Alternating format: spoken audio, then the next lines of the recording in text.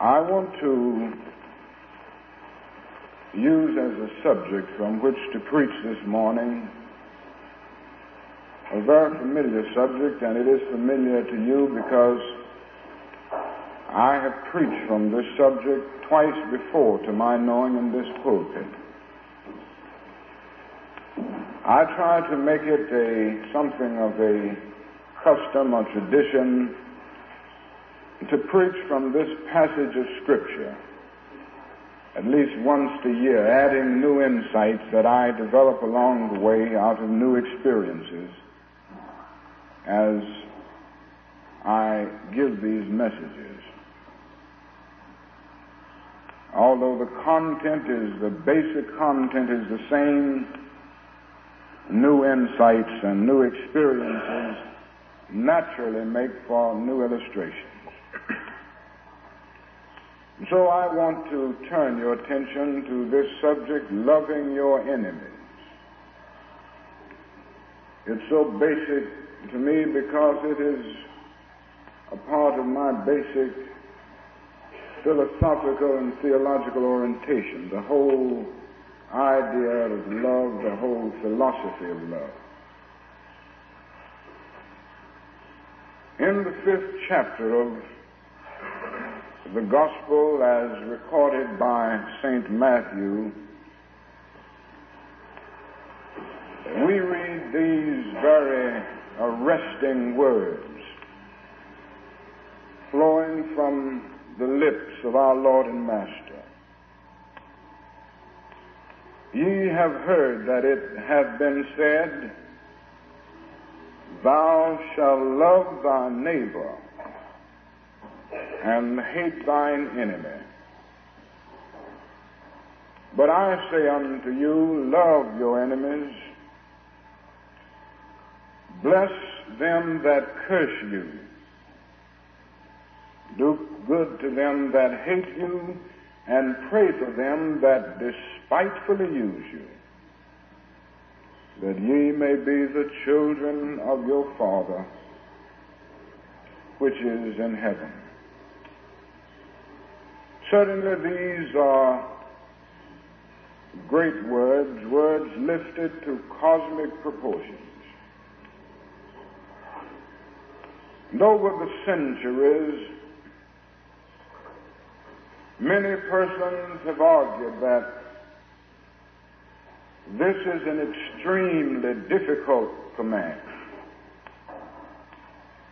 Many would go so far as to say that it just isn't possible to move out into the actual practice of this glorious command. They would go on to say that this is just additional proof that Jesus was an impractical idealist who never quite came down to earth. And so the arguments abound. But far from being an impractical idealist, Jesus has become the practical realist.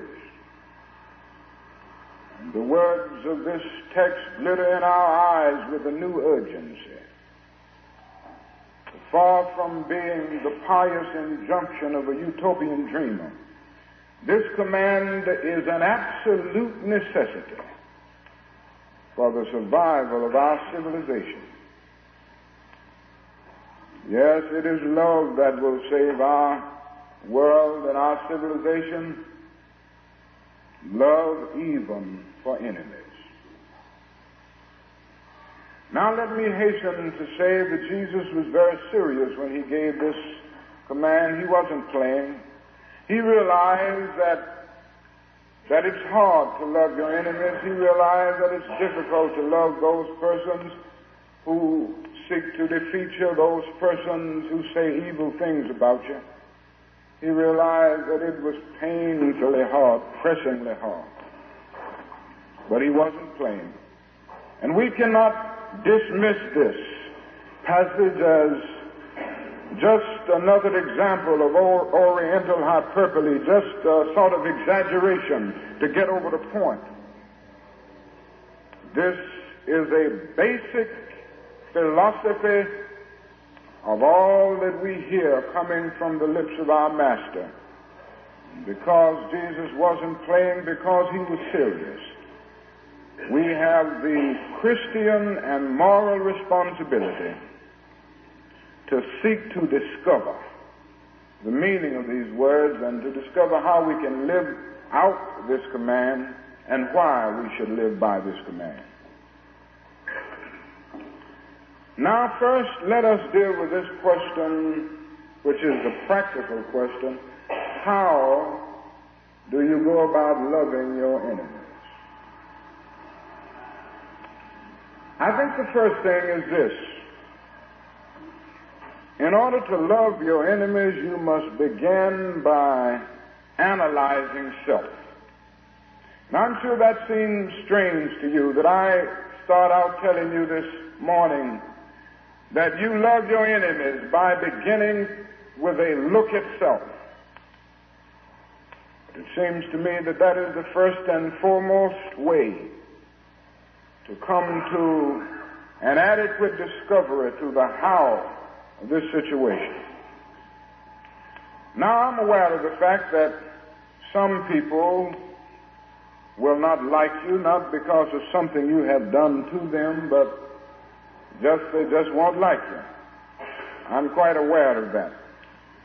Some people aren't going to like the way you walk. Some people aren't going to like the way you talk. Some people aren't going to like you because you can do your job better than they can do theirs. Some people aren't going to like you because other people like you, and because you're popular, and because you're well liked. They aren't going to like you. Some people aren't going to like you because your hair is a little shorter than theirs, or your hair is a little longer than theirs. Some people aren't going to like you because your skin is a little brighter than theirs. And others aren't going to like you because your skin is a little darker than theirs. So that some people aren't going to like you. They're going to dislike you not because of something that you've done to them, but because of various jealous reactions and other reactions that are so prevalent in human nature. But after looking at these things and admitting these things, we must face the fact that an individual might dislike us because of something that we've done deep down in the past, some personality attribute that we possess, something that we've done deep down in the past and we've forgotten about it, but it was that something that aroused the hate response within the individual. That is why I say begin with yourself. There might be something within you that arouses a tragic hate response in the other individual. This is true in our international struggle. We look at the struggle, the ideological struggle between communism on the one hand and democracy on the other. And we see the struggle between America and Russia. Now, certainly, we can never give our allegiance to the Russian way of life, to the communistic way of life, because communism is based on an ethical relativism and a metaphysical materialism that no Christian can accept. When we look at the methods of communism, a philosophy where somehow the end justifies the means, we cannot accept that because we believe as Christians that the end is pre-existent in the means. But in spite of all of the weaknesses and evils inherent in communism, we must at the same time see the weaknesses and evils within democracy. Democracy is the greatest form of government, to my mind, that man has ever conceived. But the weakness is that we have never practiced it. Isn't it true that we have often taken necessities from the masses to give luxuries to the classes? Isn't it true that we have often, in our democracy, trampled over individuals and races with the iron feet of oppression? Isn't it true that through our Western powers we have perpetuated colonialism and imperialism? And all of these things must be taken under consideration as we look at Russia. We must face the fact that the rhythmic beat of the deep rumblings of discontent from Asia and Africa is at bottom a revolt against the imperialism and colonialism perpetuated by Western civilization all these many years. The success of communism in the world today is due to the failure of democracy to live up to the noble ideals and principles inherent in its system. And this is what Jesus means when he said, how is it that you can see the mote in your brother's eye and not see the beam in your own eye? Or to put it in Martha's translation, how is it that you see the splinter in your brother's eye and fail to see the plank in your own eye? This is one of the tragedies of human nature. So we begin to love our enemies and love those persons that hate us, whether in collective life or individual life, by looking at ourselves. A second thing that an individual must do in seeking to love his enemy is to discover the element of good in his enemy. And every time you begin to hate that person and think of hating that person, realize that there is some good there, and look at those good points, which will overbalance the bad points. I've said to you on many occasions that each of us is something of a schizophrenic personality.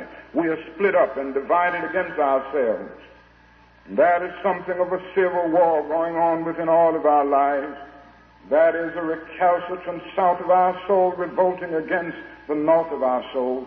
And that is this continual struggle within the very structure of every individual life.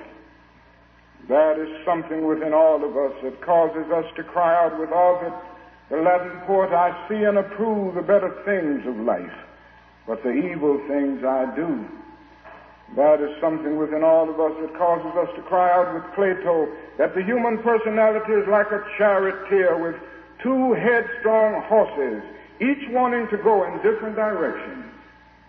That is something within each of us that causes us to cry out with Goethe, that is enough stuff in me to make both a gentleman and a rogue. That is something within each of us that causes us to cry out with the Apostle Paul, I see and approve the better things of life, but the evil things I do. So somehow the isness of our present natures is out of harmony with the eternal oughtness that forever confronts us. And this simply means this, that within the best of us there is some evil, and within the worst of us there is some good. When we come to see this, we take a different attitude toward individuals. The person who hates you most has some good in him. Even the nation that hates you most has some good in it. Even the race that hates you most has some good in it. And when you come to the point that you look in the face of every man and see deep down within him what religion calls the image of God, you begin to love him in spite of. No matter what he does, you see God's image there. And that is an element of goodness that he can never slough off. Discover the element of good in your enemy. And as you seek to hate him, find the center of goodness and place your attention there, and you will take a new attitude. Another way that you love your enemy is this. When the opportunity presents itself for you to defeat your enemy, that is the time that you must not do it. There will come a time, in many instances, when the person who hates you most, the person who has misused you most, the person who has gossiped about you most, the person who has spread false rumors about you most, there will come a time when you will have an opportunity to defeat that person. It might be in terms of a recommendation for a job. It might be in terms of helping that person to make some move in life. That's the time you must do it. That is the meaning of love. In the final analysis, love is not this sentimental something that we talk about. It is not merely an emotional something. Love is creative, understanding, goodwill for all men. It is a refusal to defeat any individual. When you rise to the level of love, of its great beauty and power, you seek only to defeat evil systems. Individuals who happen to be caught up in that system you love, but you seek to defeat the system. The Greek language, as I've said so often before, is very powerful at this point. It comes to our aid beautifully in giving us the real meaning and depth of the whole philosophy of love. And I think it is quite apropos at this point. But you see, the Greek language has 3 words for love, interestingly enough. It talks about love as eros. That's one word for love. Eros is a sort of aesthetic love. Plato talks about it a great deal in his dialogues, a sort of yearning of the soul for the realm of the gods. It has come to us to be a sort of romantic love. Though it's a beautiful love, everybody has experienced eros in all of its beauty when you find some individual that is attractive to you and that you pour out all of your life and your love on that individual. That is eros, you see, and it's a powerful, beautiful love that is given to us through all of the beauty of literature we read about it. Then the Greek language talks about philia, and that's another type of love. It's also beautiful. It is a sort of intimate affection between personal friends. This is the type of love that you have for those persons that you're friendly with, your intimate friends, people that you call on the telephone and you go by to have dinner with, and your roommate in college and that type of thing.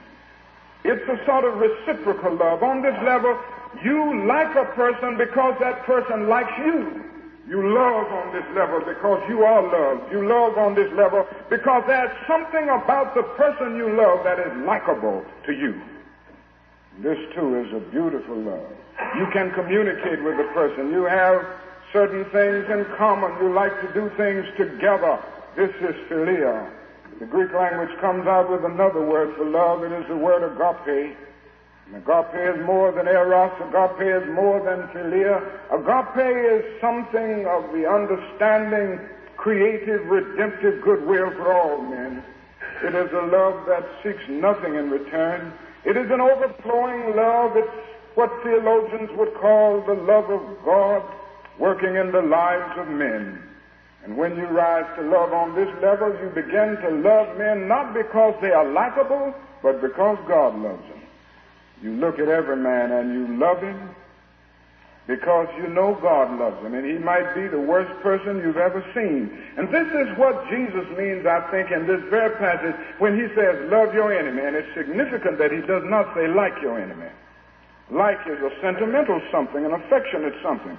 There are a lot of people that I find it difficult to like. I don't like what they do to me. I don't like what they say about me and other people. I don't like their attitudes. I don't like some of the things they're doing. I don't like them. But Jesus says, love them. And love is greater than like. Love is understanding, redemptive goodwill for all men, so that you love everybody because God loves them. You refuse to do anything that will defeat an individual because you have agape in your soul. And here you come to the point that you love the individual who does the evil deed while hating the deed that the person does. This is what Jesus means when he says, love your enemy. This is the way to do it. When the opportunity presents itself for you to defeat your enemy, you must not do it. Now, for the few moments left, let us move from the practical how to the theoretical why. It's not only necessary to know how to go about loving your enemies, but also to go down into the question of why we should love our enemies. I think the first reason that we should love our enemies, and I think this was at the very center of Jesus' thinking, is this, that hate for hate only intensifies the existence of hate and evil in the universe. If I hit you and you hit me and I hit you back and you hit me back and go on, you see, that goes on ad infinitum. It just never ends. Somewhere somebody must have a little sense, and that's the strong person. The strong person is the person who can cut off the chain of hate, the chain of evil. And that is the tragedy of hate, that it doesn't cut it off. It only intensifies the existence of hate and evil in the universe. Somebody must have religion enough and morality enough to cut it off and inject within the very structure of the universe that strong, powerful element of love. I think I mentioned before that some time ago my brother and I were driving one evening to Chattanooga, Tennessee from Atlanta. He was driving the car. And for some reason, the drivers were very discourteous that night. They didn't dim their lights. Hardly any driver that passed by dimmed his lights. And I remember very vividly, my brother A.D. looked over and in a tone of anger said, I know what I'm going to do. The next car that comes along here and refuses to dim the lights, I'm going to fail to dim mine and pour them on in all of their power. And I looked at him right quick and said, oh, no, don't do that. There'll be too much light on this highway. It will end up in mutual destruction for all. Somebody got to have some sense on this highway. Somebody must have sense enough to dim the lights.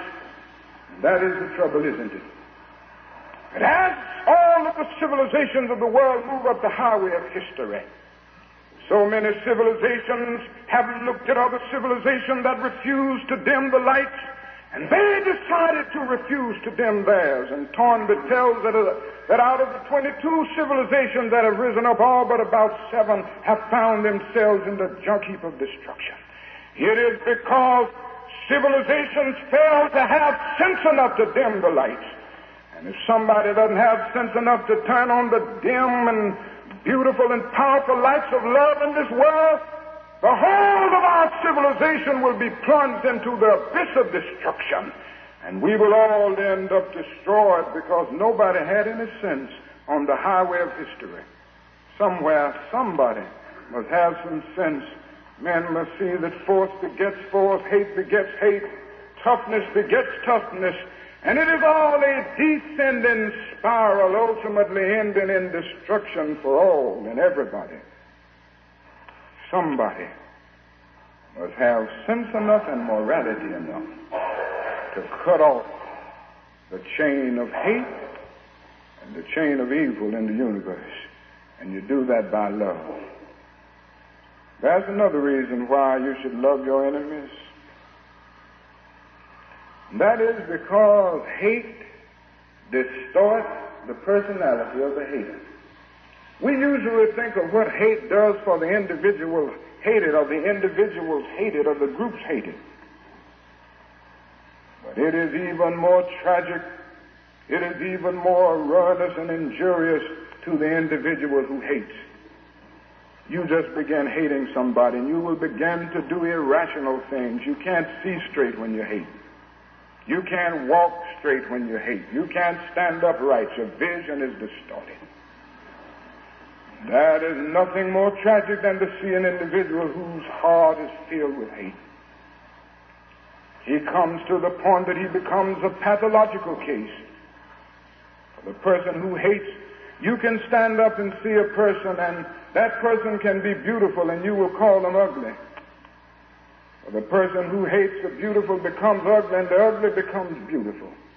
For the person who hates, the good becomes bad, and the bad becomes good. For the person who hates, the true becomes false, and the false becomes true. That's what hate does. You can't see right. The center of objectivity is lost. Hate destroys the very structure of the personality of the hater. And this is why Jesus says hate. This recording is briefly interrupted at this point. that you want to be integrated with yourself, and the way to be integrated with yourself is be sure that you meet every situation of life with an abounding love. Never hate, because it ends up in tragic, neurotic responses. Psychologists and psychiatrists are telling us today that the more we hate, the more we develop guilt feelings, and we begin to subconsciously repress or consciously suppress certain emotions, and they all stack up in our subconscious selves and make for tragic neurotic responses. And may this not be the neuroses of many individuals as they confront life, that is an element of hate there. And modern psychology is calling on us now to love.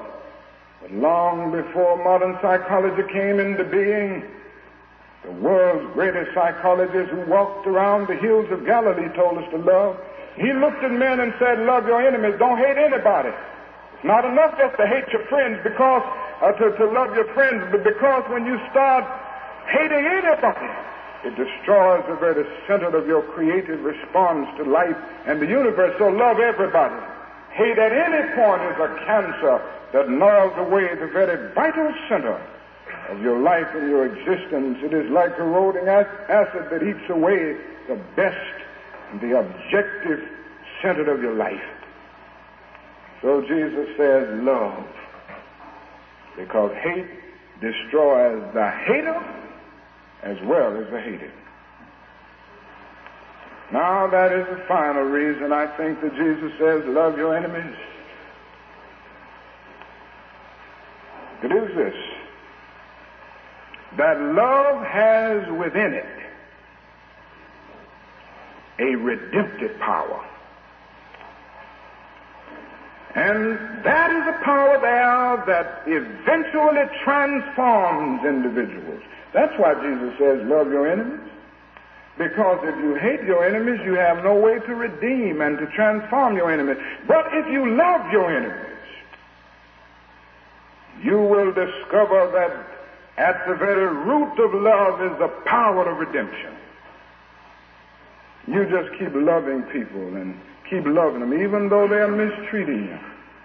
Here's a person who is a neighbor, and this person is doing something wrong to you, and all of that. Just keep being friendly to that person. Keep loving them. Don't do anything to embarrass them. Just keep loving them, and they can't stand it too long. Oh, they react in many ways in the beginning. They react with bitterness because they are mad because you love them like that. They react with guilt feelings, and sometimes they'll hate you a little more at that transition period. But just keep loving. And by the power of your love, they will break down under the load. That's love, you see. It is redemptive. And this is why Jesus says love. There's something about love that builds up. And it's creative. There is something about hate that tears down and is destructive. So love your enemies. I think one of the best examples of this, we all remember the great president of this United States, Abraham Lincoln, these United States rather. You remember when Abraham Lincoln was running for president of the United States, there was a man who ran all around the country talking about Lincoln. He said a lot of bad things about Lincoln, a lot of unkind things. And sometimes he would get to the point that he would even talk about his looks, saying, you don't want a tall, lanky, ignorant man like this as the President of the United States. He went on and on and on and went around with that type of attitude and wrote about it. Finally, one day, Abraham Lincoln was elected President of the United States. And if you read the great biography of Lincoln, if you read the great works about him, you will discover that as every president comes to the point, he came to the point of having to choose a cabinet. And then came the time for him to choose a Secretary of War. He looked across the nation and decided to choose a man by the name of Mr. Stanton. And when Abraham Lincoln stood around his advisors and mentioned this fact, they said to him, Mr. Lincoln, are you a fool? You know what Mr. Stanton has been saying about you? Do you know what he has done, tried to do to you? Do you know that he has tried to defeat you on every hand? Do you know that, Mr. Lincoln? Did you read all of those derogatory statements that he made about you? Abraham Lincoln stood before the advisors around him and said, "Oh yes, I know about it. I read about it. I've heard him myself. But after looking over the country, I find that he is the best man for the job." Mr. Stanton did become Secretary of War, and a few months later, Abraham Lincoln was assassinated. And if you go to Washington, you will discover that one of the greatest statements ever made about Abraham Lincoln was made about this man Stanton. And as Abraham Lincoln came to the end of his life, Stanton stood up and said, "Now he belongs to the ages." He made a beautiful statement concerning the character and the stature of this man. If Abraham Lincoln had hated Stanton, if Abraham Lincoln had answered everything Stanton said, Abraham Lincoln would have not transformed and redeemed Stanton. Stanton would have gone to his grave hating Lincoln, and Lincoln would have gone to his grave hating Stanton. But through the power of love, Abraham Lincoln was able to redeem Stanton. That's it. That is a power in love that our world has not discovered yet. Jesus discovered it centuries ago. Mahatma Gandhi of India discovered it a few years ago, but most men and most women never discover it. For they believe in hitting for hitting. They believe in an iron for an iron, a tooth for a tooth. They believe in hating for hating. But Jesus comes to us and says, this isn't the way. And oh, this morning, as I think of the fact that our world is in transition now, our whole world is facing a revolution. Our nation is facing a revolution. Our nation. One of the things that concerns me most is that in the midst of the revolution of the world, in the midst of the revolution of this nation, that we will discover the meaning of Jesus' words. History, unfortunately, leaves some people oppressed and some people oppressors. And there are three ways that individuals who are oppressed can deal with their oppression. One of them is to rise up against their oppressors with physical violence and corroding hatred. Oh, this isn't the way. For the danger and the weakness of this method is its futility. Violence creates many more social problems than it solves. God said in so many instances that as the Negro in particular and colored peoples all over the world struggle for freedom, if they succumb to the temptation of using violence in that struggle, unborn generations will be the recipients of a long and desolate night of bitterness. And our chief legacy to the future will be an endless reign of meaningless chaos. Violence isn't the way. Another way is to acquiesce and to give in, to resign yourself to the oppression. Some people do that. They discover the difficulties of the wilderness moving into the promised land, and they would rather go back to the flesh pots of Egypt because it's difficult to get into the promised land, and so they resign themselves to the fate of oppression. They somehow acquiesce to this thing. But that too isn't the way, because non-cooperation with evil is as much a moral obligation as is cooperation with good. That is another way. That is through organized mass nonviolent resistance based on the principle of love. It seems to me that this is the only way as our eyes look to the future. As we look out across the years and across the generations, let us develop and move right here. We must discover the power of love, the power, the redemptive power of love. And when we discover that, we will be able to make of this old world a new world. We will be able to make men better. Love is the only way. Jesus discovered that. Not only did Jesus discover it, even great military leaders discovered that. One day as Napoleon came toward the end of his career, look back across the years, the great Napoleon that at a very early age had all but conquered the world. It was not stopped until he moved out to the Battle of Leipzig and then to Waterloo. That same Napoleon one day stood back and looked across the years and said, Alexander, Caesar, Charlemagne, and I have built great empires. But upon what did they depend? They depended upon force. But long ago, Jesus started an empire that depended on love. And even to this day, millions will die for him. Yes, I can see Jesus walking around the hills and the valleys of Palestine. And I can see him looking out at the Roman Empire with all of her fascinating and intricate military machinery. In the midst of that, I can hear him saying, I will not use this method. Neither will I hate the Roman Empire. This recording is briefly interrupted at this point. And just start marching. And I'm proud to stand here in Dexter this morning and say that that army is still marching. It grew up from a group of 11 or 12 men to more than 700 million today because of the power and influence of the personality of this Christ. He was able to split history into AD and BC.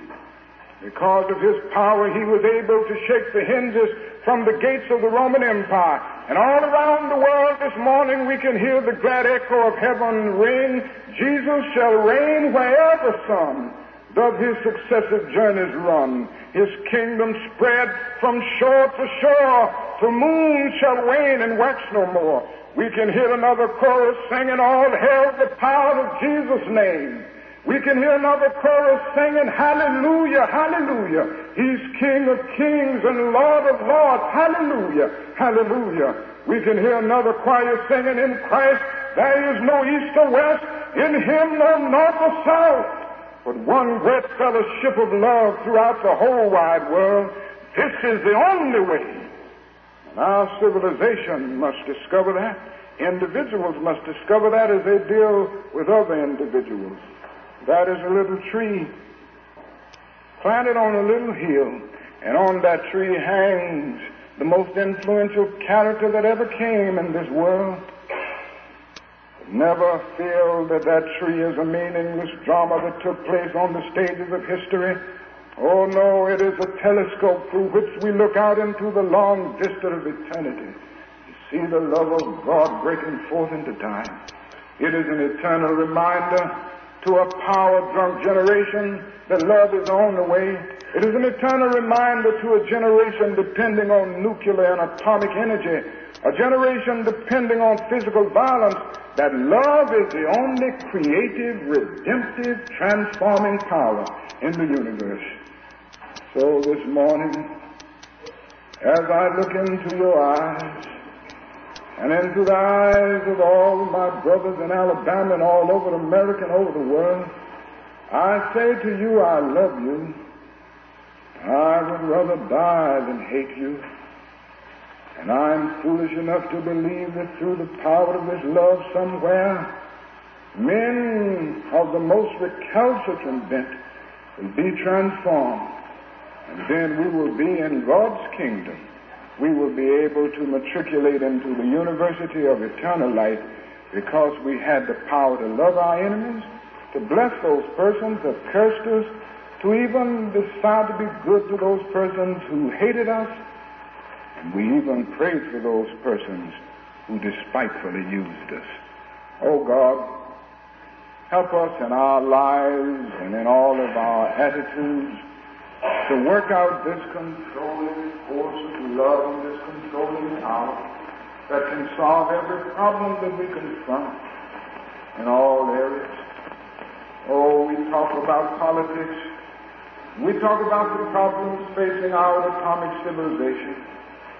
Grant that all men will come together and discover that at the cross of Christ we will solve these problems. The international problems, the problems of atomic energy, problems of nuclear energy, yes, even the race problem. Let us join together in a great fellowship of love and bow down at the feet of Jesus. Give us this strong determination In the name and spirit of this Christ we pray.